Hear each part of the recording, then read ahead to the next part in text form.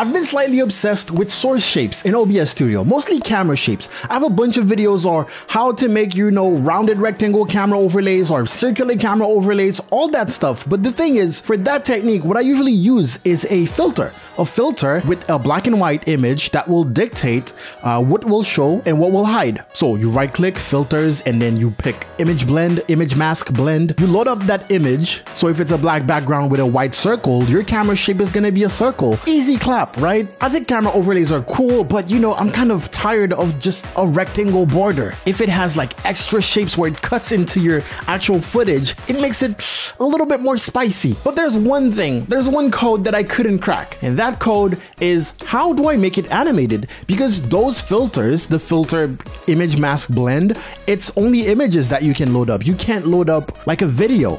So animated masks weren't a thing as far as I know. But what if I want to play with the transparency of my labels in a dynamic way? Anyways, in this video, I want to show you what I came up with while I was making the overlays for Prof Mid Valley. So I already gave you a little tease of that. Now, one thing is for sure is that I'm going to have OBS Studio aficionados tell me that there's a plugin that exists that does the exact same thing. And if that's the case, please tell me, because I don't know about any. So off to the comments you go. So basically what I came up with does not require any plugins, so anyone can do it. And on top of that, you can do it on any broadcasting software, not just OBS Studio. You can do it on Streamlabs OBS. You can probably do it in maybe not Twitch Studio. All right, before we start, a quick message from our sponsor and then we can get right into it. This portion of the video is sponsored by Owned Pro. Owned Pro is an online service and software created for streamers and designed to jumpstart your streaming career, giving you access to overlays, alerts, and other tools for live streamers. Owned Pro is currently available in over 9 languages, and that includes overlays and alerts, meaning that non-English speaker streamers can easily get started with their customized experience. Owned Pro will also give you access to a Twitch chatbot that will moderate your chat and help you run giveaways. They also help you take a good look at your statistics, give you free panels, and even provide copyright-free music. Owned Pro is currently compatible with YouTube, Twitch, and Facebook. Owned Pro is constantly coming up with new features, but I'll let you check it out at own.gg/GuileLevelPro. That is own3d.gg/GuileLevelPro. Okay, so to show you the example, this is the overlay that I made for Prof Mid Valley, and the technique that I'm going to demonstrate also works for that specific kind of setup. Right here we have the labels bar, and 30 seconds in, the labels bar will actually disappear with a little animation for the transition out.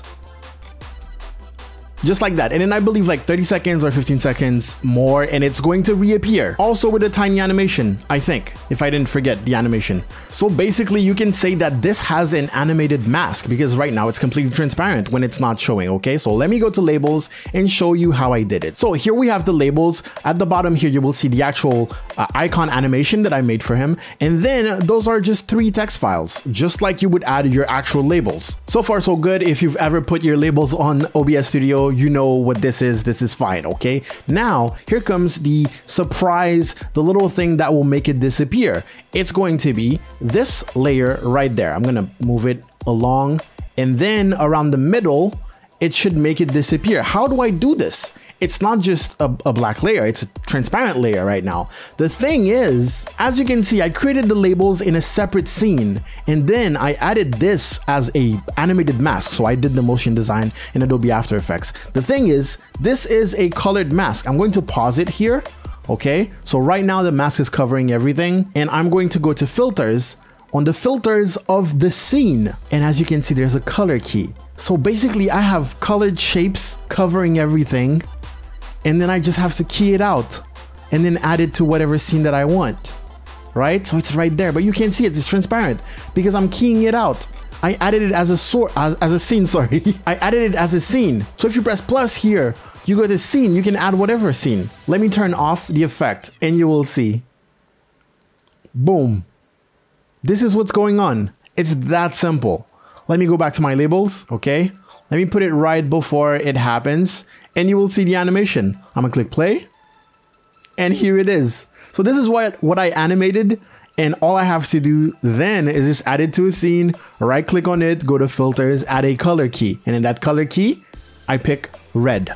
Now here's the thing, for this application, it's easy. The reason why I picked red instead of green, for example, because you guys are used to green screening stuff, is that I had a little bit of green. I feel like my colors were a little too close to green in order to have, you know, a green color key. So I wanted to preserve those colors. Now, with that in mind, let's add a camera overlay. So I'm gonna go to my just chatting scene. I'm gonna click plus, I'm gonna click video capture device, I'm not gonna name it, and I'm gonna pick my actual camera. This one right there. Hi, I'm back, it's me, Gal Level. So in the past, if I wanted my camera overlay to have like some weird shape, I would right click on it, go to filters, add an effect filter, and then go to image mask blend, and then from there click OK. I would add like an image mask. For example, there's this one, right? Image mask, and okay, cool, this is like a specific shape, but since it only accepts images, that's why I couldn't do that. So instead, let me delete this effect altogether.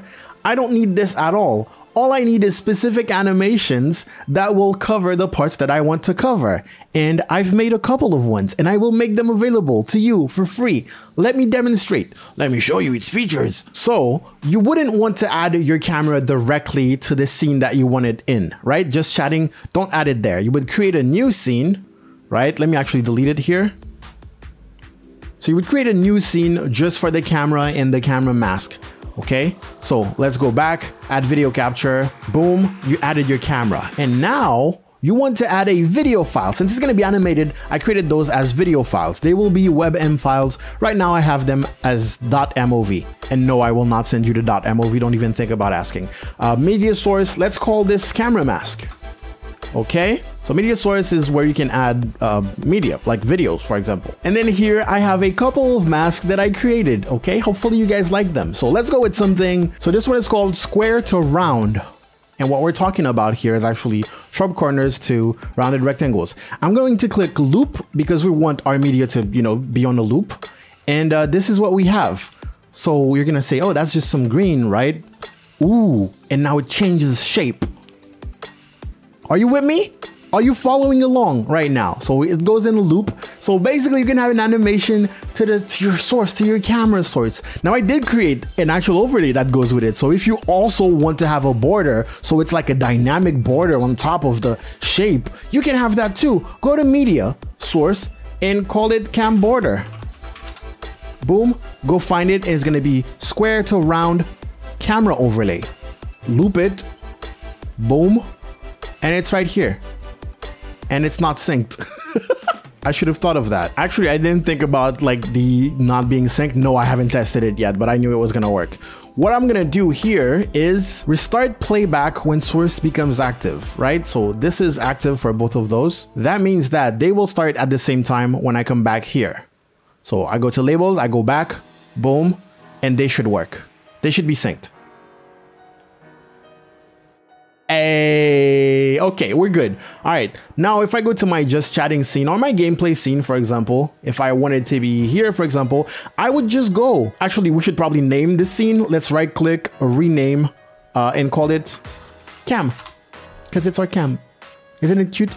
Let's go to game, click plus to add a new source, find the scene, and it's the scene we just called cam. Click OK, and there it is. So we're gonna drag this down. We're gonna cover my boy. Is that even gonna work? Like this, all right? And all we have to do now is add a green screen filter, otherwise known as chroma key. So right click on that scene that you just added, go to filters, press plus under the filter list, and click chroma key. Click OK. Would you look at that? Would you look at that? And now my camera overlay is changing shape. Isn't that cool? Okay, let's do some more, all right? Let's get rid of the camera mask. Let's get rid of the camera border, sorry.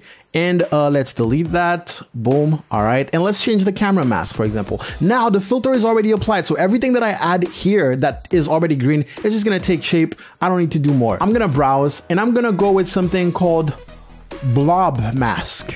And click open, boom, it's looped, everything is good. And now it's different. It's a blob. So it's a circular camera overlay, well, camera shape, but it's moving. It's alive. It's a blob. Look at that. Look at that. So subtle animation, it catches the eye just a little bit. Someone will be like, is your camera shape moving? Is your camera source like animated? How do you do that? And you can tell them, Get Level told me how to do that. Go to youtube.com/Get Level. Oh, it's actually Get Level Gaming. Anyways, without further ado, I can't speak. Without further ado, let's test another one. Something called cards. And this one is kind of juicy. It doesn't seem like much is happening, right? Until, ooh. And this happens every 10 seconds. It's not gonna be too distracting. Now here's the issue that you can actually see here. The issue is that if you have any green on screen, green screen, it's going to key it out. That key is really good, what the heck? So if you're wearing a green t-shirt, it's not gonna work. But what can I do against that since you provided something that was green? Let me turn off the filter real quick. Okay, so this is what's going on here. This is the animation, right? What can I do against that? Well, the camera mask is separate. Right? Let me pause it right there. The camera mask is completely separate. So what you can do is right click on the camera mask, add a filter, go to plus and click color correction. And then from there, just play with the hue shift. You want to wear your green t-shirt? You can wear your green t-shirt. No one is stopping you from wearing your green t-shirt. Just make it a color that's not gonna be on screen. Usually blue screens is the go-to to replace a green screen because those are the two colors that are the furthest away from skin tone. This is why Hollywood uses blue or green. But since we're all gamers and we all have RGB stuff, I can understand if you wanna go with something else. Anyways, you get the point. You can change the color on this and then do whatever you want. I'm going to put the chroma key back, boom, and there you go. Look at that, look at that, look at that. Press play. Wow, wow. Let me show you the rest. Okay, camera mask, let me double click, switch it up. So that was the cards mask. There's also the rectangle jelly mask. A rectangle jelly, let's click OK. And it's the same thing as the blob, but basically it's a rectangle, but it's a jelly rectangle, okay? So it's, if you still want to keep, you know, that sort of shape, you have access to that too. You can do it too. You can of course also set like the similarity when it comes to the green screen, so you can play around with this basically and make sure that you're not clipping too much. Remember my arm was clipping, my arm was going a little. Everything is good now. Everything is awesome. Just make sure you don't see any green. Right now I have a little bit of green clipping. We don't want that. And then there's one that I love called the data side. Get down to the data side. And which, well, I definitely need to play around with this one a little bit more, but this one is also transparent, by the way. You know, like everything that's black here, it's gonna be transparent. And this is a good example that you absolutely have to play with these settings here. Let me boom that up a little bit more. But of course, I run into issues. So just play around with it. Play around with it. Spill. Don't spill, a lot of spill, you decide. And actually, you know what? This is not too bad. Let's go back to our gameplay scene and see what it looks like. You see that? It's transparent. Behind me, there's stuff happening. This is not the best. I don't know. I don't like it anymore, but I'll still make it available for you for free. Let's go back to cam here. And I believe I have an overlay for one of those two. And it was the jelly one. So rectangle jelly, let's go back to that. Okay, this is like a safe value, rectangle jelly. And then let's add a new media source. Click OK. You should name it, okay? And then I have rectangle jelly cam overlay. Boom. Make sure it's looped.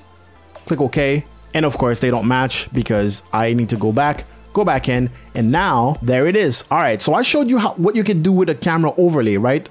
I showed you what you could do with a color correction filter is what I meant to say in the first place. I'm going to show you what you can do more since I provided, like, there's going to be two overlays or borders, if you will, that are included. They are gray right now. And maybe you don't like gray. Maybe gray doesn't match your personality. Well, you can just right click, go to filters, press plus, click color correction, click OK, and play around with the settings. Now you're gonna play around some more, but right here there's color multiply and color add. Add is basically adding lighter for brighter colors, and then multiply is for darker colors, I believe. I don't remember. Just click on it, play around with it. Let's select it, and let's go with some sort of purple, for example. Boom, purple. Oh, would you look at that? It's purple now. Wow. Is that even purple or is that pink? Anyways, you can play around with it. You don't like the brightness, you can lower it. You want it to be higher or to be wide, bump up the brightness a little bit, play with the contrast, the saturation, the hue shift, everything that you want. Actually, you added a color, so you can't play with the hue shift. But this is it. This is it. This is the result that you could get. This could be you, but you playing. Anyways, animated camera masks straight into OBS Studio without any plugins, with some free samples and borders for free. Check the link in the description and let me know what you think. Another thing that I already know is that other streamers or other Twitch gurus have made labels that can like hide and show at will, but they were using code. And again, we're trying to be lazy here. We're trying to not use any plugins. We're trying to come up with something that works on every single software. Oh, by the way, if you use Streamlabs OBS, it's literally the same steps. I don't need to show you how to add a filter. Right click, go to filters, image mask, camera blend, or whatever it's called. It's the same name. It's the same thing, same steps. What was I saying? So yeah, I wanted to make something that doesn't require any coding and any plugins that can be replicated in other broadcasting software, so it would be accessible to all of you. And hopefully I make that happen. Still, if there's an OBS plugin that does that, let me know in the comment section below.